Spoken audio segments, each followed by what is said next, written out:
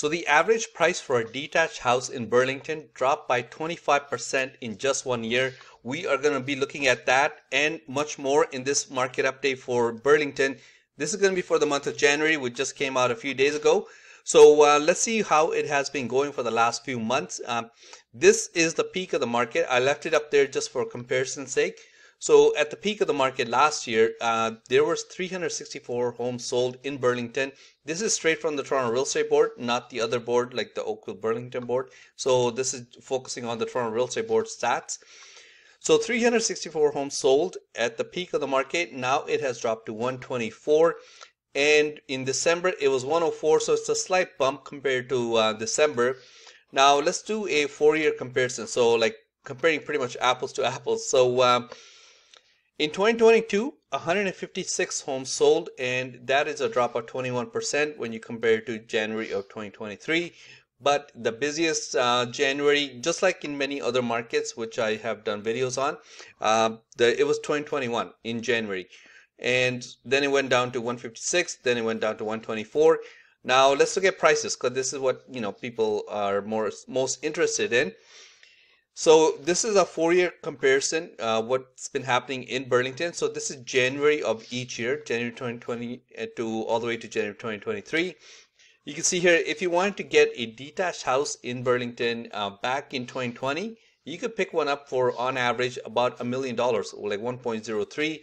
Then it shot up like $300,000 or even more in just 1 year. That's nothing. Then it shot up like almost $500,000 in 1 year again. And now it has come down below 2021 prices, and we are at 1.36. That is the average price for a detached house. So it's a drop of 25% compared to last year. And yeah, a little bit below 2021 prices, but still quite a bit higher than 2020 prices. A freehold townhouse back in 2020 was right around the $700,000 mark.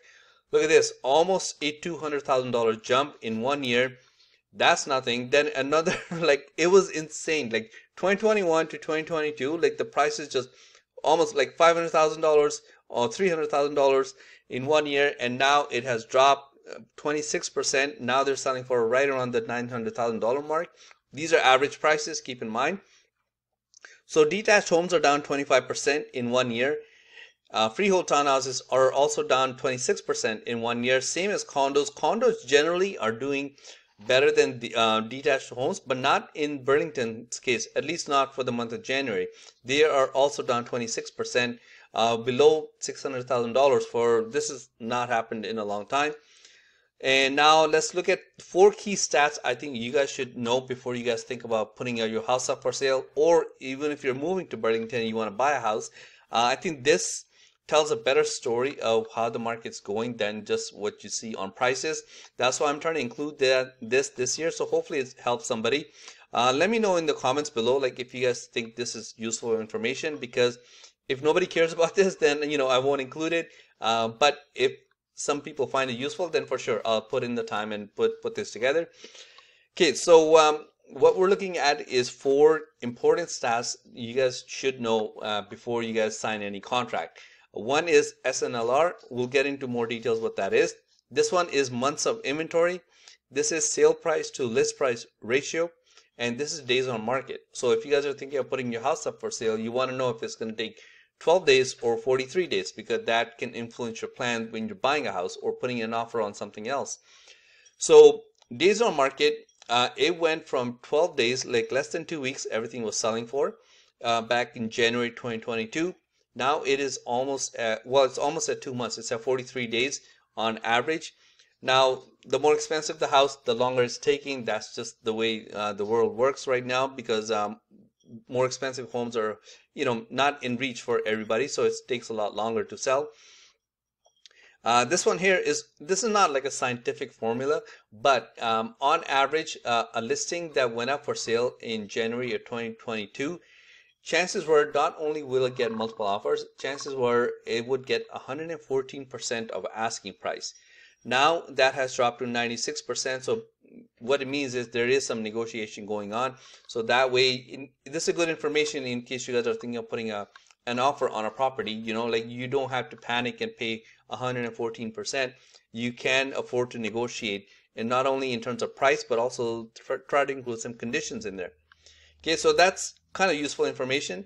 And another one I think that's important is months of inventory. Back at the peak of the market, well, not the peak of the market. The peak of the market was right around like I would say March, like February, March of last year.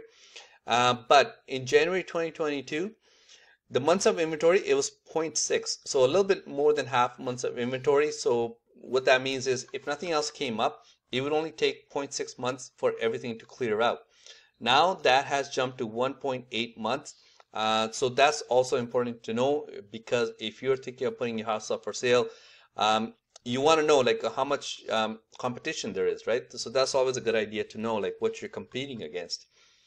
This one is, I think, the most important.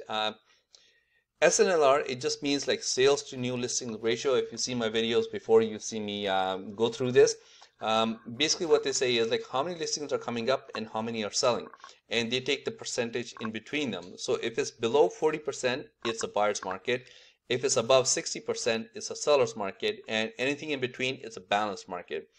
So in January 2022, it was at 82%. 82% would make it a strong seller's market, and that's why everything was selling like above asking price in less than 2 weeks.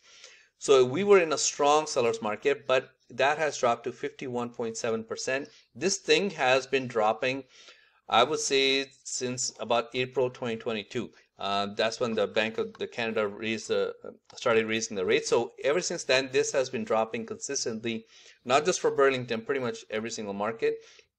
So right now we're sitting at 51.7%, which would make it a balanced market, and that in case of Burlington, that is somewhat true. Like the good homes are still selling. So if your house shows well and you price it properly, it will sell. But I think the key is to price it properly and get some good agent, an honest agent, to tell you all this stuff, so you're not kind of overhyped into signing anything. Call me, if you want some honest advice. And yeah, so these 4 important stats, I think, tell a better picture of what's going on in the market compared to just prices alone. Prices are obviously most important, but I think that's all I want to show you for Burlington. I will be posting a video on Milton in a few hours, and check that out, and I'll see you next time. Thanks. Bye.